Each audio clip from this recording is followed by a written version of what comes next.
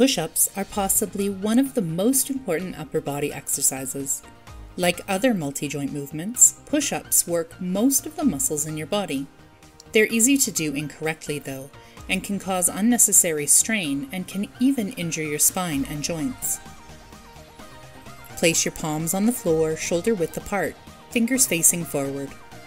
Raise yourself onto your palms and the balls of your feet.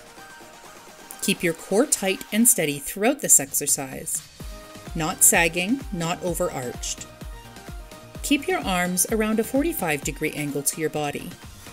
Don't overextend them, which can cause a shoulder injury. Descend as low as you can or until your chest touches the floor.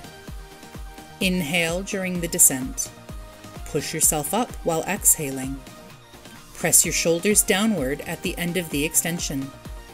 Keep tension in your core at the ascending phase as well.